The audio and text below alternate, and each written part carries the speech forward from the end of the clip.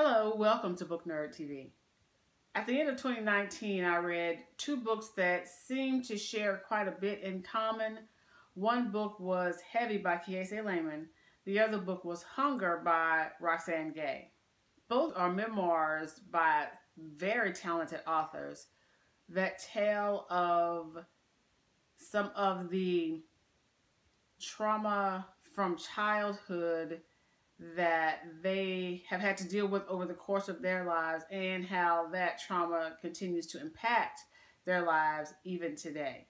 I'm going to provide a warning for anyone who may feel triggered or possibly re-traumatized by the content that I'm going to discuss. It does include physical violence and sexual violence. So if that's not something that you feel comfortable listening to, go ahead and skip to one of the old videos that I've done so that you won't have to go through that experience, because of course that's nothing that you have to go through. And I just want to give you plenty of warning in advance. I feel like I've rambled on about this long enough for you to know that you should probably turn the video off, probably like right now, because it's go time. I feel there are, at the very least, 5 intersections for the book Heavy and the book Hunger. So at least 5 intersections that I noticed. 5 themes that intersect for both. First of the 5 intersections is the weight. After experiencing the trauma of the physical abuse and the sexual abuse, both authors use food as a coping mechanism. Roxane Gay uses food to create a bigger body, to create a buffer between herself and society, to create this body that would not be desired by anyone, to create a zone of safety around herself within her ability to control. And so she built up this armor of weight to protect her from anyone trying to harm her. At the same time, I mean, not literally at the same time, but in Mr. Laymon's book, you see Mr. Laymon using food to stuff feelings, to stuff emotions. The side effect of which was a larger body. But I don't necessarily feel that Mr. Laymon was eating to create a buffer between himself, or at least that's not what I got from his writing, trying to create this buffer, trying to become this tank like Miss Gay does, to create this buffer, to create this shield. I think he just, it seems to me, I should say, that Mr. Laymon just used food to stuff feelings and to feel better. Because in addition to helping to tamp down feelings, eating foods, especially carbs, probably any food really, but especially something sweet, in my experience, can help you, can alter, your mood. And so that may be another way that Mr. Laymon dealt with the feelings and the trauma of his childhood, was through eating. The second intersection that I noticed was addiction, resulting from, it seems, the trauma that both of these authors faced in their childhood. I'm certainly not a psychologist or a psychiatrist, so this is all surmise on my part just from what I read. But both of these authors seem to have developed addiction. For Mr. Laymon, it was food, eating to stuff feelings, and eventually, as he became an adult, it became gambling. Sort of these two sort of addictions that he developed as a coping mechanism. Mr. Laymon also suffered at one point from anorexia. So again, there are these manifestations of him trying to cope with his trauma. There are sections in the book where, after so many people were voicing their concern about how large he was becoming, he finally landed on exercise and really restricting his calories so that he could control his body, his unruly body, as Roxane Gay, I believe, says. And the use of exercise and the use of calorie restrictions slimmed his body down, got him some control, but it went beyond mere weight loss or health. It really moved into him restricting calories to the point that he would pass out, exercising to the point where he would pass out. That's not healthy. That's not a healthy approach to exercise. And so it just becomes yet another feature of his addictive personality, it seems to me. And let's remember, I am not a psychiatrist, but just on the plain reading of the memoir, this is what I gleaned, this is what I gathered from what I read. Roxane Gay experiences something similar with relation to food. She's using food to create this larger, bulky body so that she won't be attacked, won't be targeted, helping with the feelings. And she, too, at one point learns or comes across or discovers the ability to eat, to stuff herself, and then to relieve that, to not have the effects of gaining additional weight, learns to purge. She'll binge, she'll purge. And again, because people in her surroundings, people in her family voiced concern over her weight, I feel that the bulimia was a way for her to maybe gain some sort of control over a body that was bigger and in theory safer, but now not healthier. The third intersection that I'll discuss is, of course, the originating violence and abuse Mr. Laymon and Miss Gay suffered when they were children, or when they were young people, kids. For Roxane Gay, in her memoir, she relates how after this horrible, terrible thing happens to her, she is unable to tell her parents, her brothers, her friends, her true friends, anyone within her social family circle, because she is so afraid of being labeled as a bad girl, as not a good Christian or Catholic. I can't remember which denomination she belonged to. And she therefore suffered this egregious, horrible act in silence. And those feelings seem to turn in on her, which is perhaps why she felt like, well, in order to protect myself, in order to not be a target, I'll have this really big body and no one will look at me, no one will pay attention to me, and I can create some safety for myself in that, and then I will also not tell my family because I don't want them to not love me or not think that I'm a good girl. For Mr. Laymon, the violence resulted, it seems, in a lot of forced down anger.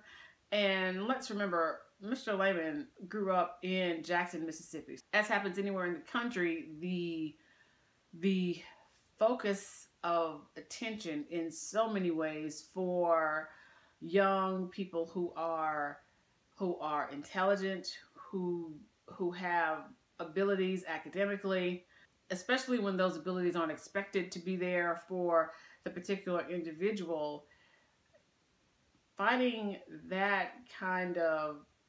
against that kind of soft bigotry of low expectations is something that it seems that Kiese Laymon had to deal with his entire life. If I remember correctly, Mr. Laymon went to one of the private Christian academies here in Metro Jackson, and so consequently he's taken out of a school system that is, of course, majority minority, and into a system where he is the minority. His having to deal with the almost seemingly constant surprise that he was an intelligent young man is something that he had to deal with throughout high school, even moving on to college, and the resentment that he writes about from the administrations, from his teachers and professors,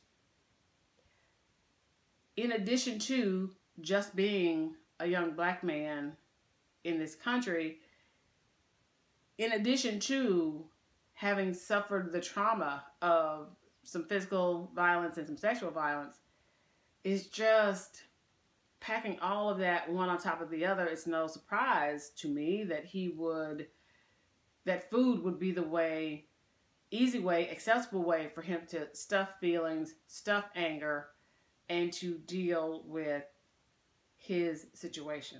Not to mention the very tense, complex relationship that Mr. Laymon has with his mother. There's so much that he had to work through, has had to work through, continues to work through. The fourth intersection of these two books, Heavy and Hunger, is fear and loneliness. And I guess I need to add anger, fury, rage, maybe, I don't know, in there as well. For Mr. Laymon, dealing with the abuse of his childhood, to me, seemed to manifest itself in his gambling addiction, in his overeating, and then in his calorie restriction, addiction to exercise, but also at some point when he's finally graduated, you know, made it through the obstacles placed in his path in college, he manages to continue his education, and he eventually becomes a professor. And so it's not initially not in Mississippi, but somewhere up north. I cannot remember the name of the college, and I'm not going to look for it either. While he's a professor at the college, he runs into some of the things that you run into with an administration of anywhere, be it a college, be it state government, federal government. He runs into some of those. He runs into those sort of typical clashing of values, but he also, it seemed to me, and I don't think he used these words, but it seemed to me that maybe there was a bit of imposter syndrome going on for him. Maybe. I could be very wrong. I don't believe imposter syndrome is a phrase that he actually ever used, but that's just something that I seem to pick up from reading the book. Fear and loneliness in Roxane Gay's life seems to manifest itself in maybe not the healthiest of relationships, or maybe even when a relationship is healthy, walking away from said relationship.